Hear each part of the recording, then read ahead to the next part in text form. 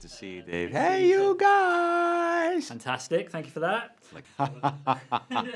Congratulations on the premiere last night. It was fantastic to be there. I'll go straight into a tougher question. So season 4, I've cried a lot in I think I said to you last night, in the previous 3 seasons, but season 4 we're going to start crying for different reasons. What was that like for you? So you as a person, Jonathan, know what's going to happen. You as a character doesn't. How do you convey that in the character that you're playing? Well, does he? And how much does he know? That is the great theological question. How much did Jesus know ahead of time, and what did he keep to himself, and what did he share, and how much did the Father share with the Son? So that's always an interesting bone of contention, just for me personally as an actor trying to play Jesus Christ. You know, having these particular storylines and scenes where there's loss, there's sorrow, there's grieving, and a lot of it this particular season became challenging at times. You know, it's not an easy thing to authentically convey the most vulnerable emotion, raw, on command. And I think it set a different kind of pressure for me. But I think at the end of the day, you know, you just try to tap into what the reality of the scenario is and what's happening, what are the circumstances, and then it does most of the work for you. And I love the writing. I'm sure you do too. So many of it, you know, it's just brilliant. And I love the comedy that's thrown in, because without that, I think it would just be so tricky to watch. That for you on set, does that bring the lighter moments help you when you're portraying the character? Oh yeah, and I think you need that, you know, in storytelling. I think if it's all one note or one feeling or one emotion, it can become overwhelming or overbearing, especially if it's heavier emotions.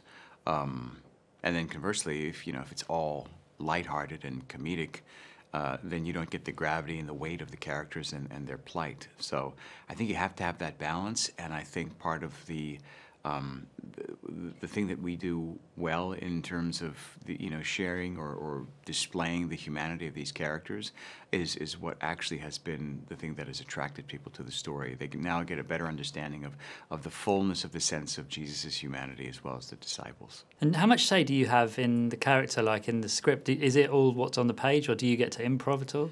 There's some improvisation, yeah. There's been a number of moments that I've improvised and lines here and there, and like I think from season 1, the phrase "not too shabby" was something that I just improvised on the fly, and a number of lines throughout. And then we have Dallas is very collaborative, so if there's something that's on the page that feels like I can't kind of wrap my head around it, or I feel like, well, what if we tried it this way, or what if I did this instead of saying this?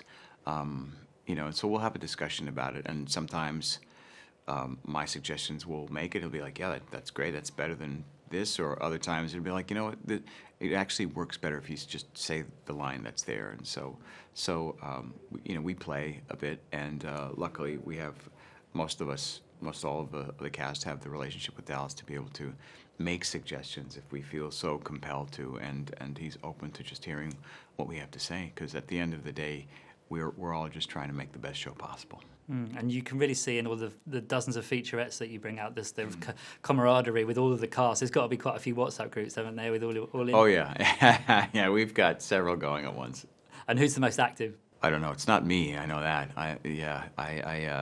There's a lot of people in the groups at some points. So yeah, everybody just chimes in, but it's always to like be supportive, or if someone else is doing something that's coming out, and or somebody's doing a play, and we'll let each other know and just always support each other. So it's really become a family. How do you keep yourself grounded as Jonathan when playing such an iconic character? It's not hard. I have very far to go to live up to Jesus, so I just I try to remember who I'm serving, who I'm playing. I just ask for wisdom and guidance, and I've got a team around me that reminds me that ultimately none of this is about me. It's about the man I'm playing and the impact he had on the world. Cool. A lot of my friends were very happy with that Jesus wears leopard print after last night's premiere, so there was many comments. But thank you so much for your time today, and congratulations on the show. Thank you, Dave. Appreciate it. Thank you so much. Cheers. Ladies and gentlemen, you're watching Hey You Guys! Hey, you guys!